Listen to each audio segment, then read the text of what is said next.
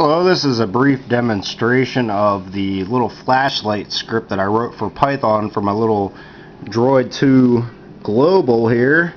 And I had an idea to make a little tiny script that would toggle the LED on and off, for the flashlight. And I wasn't sure how to go about doing it, so I went on to Google and found some stuff about Python, and I found out it was kind of easy to just write a 0 or a 1 to a certain file in one of the system files, which would, 0 would be off, 1 would be on. So it was quite easy to, implement that once I figured out how to do it. I've just started learning Python, so I'm not really an expert on it.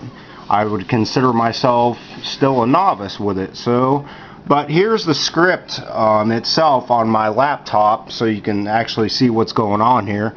I imported the system or sys module Android, of course, because that's what I'm using is Android, or that's what the app will be running on, and the OS. Now the reason I imported the OS is so I could get this clear statement function here, because when I run the app or the script, some errors would come up, but the program worked as intended, but it would have little errors, and what this little statement does here is it clears that off and it doesn't display the errors.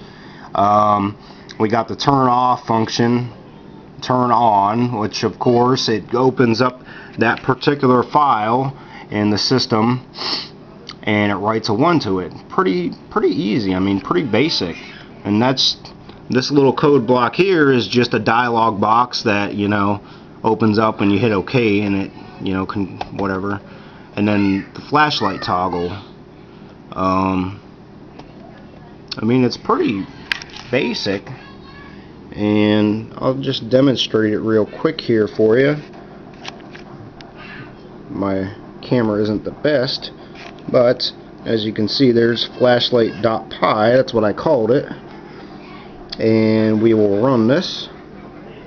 Okay. And there it is, flashlight toggle, just like you've seen up here on the script. And you hit OK, and we will hit the button shine. You can't even see it with my camera, and it in fact does make it turn on. Now you hit turn off, boom, it goes off. Very simple, but very cool to me because I'm a beginner with Python. But I hope you enjoyed this little video I had. Have a good day.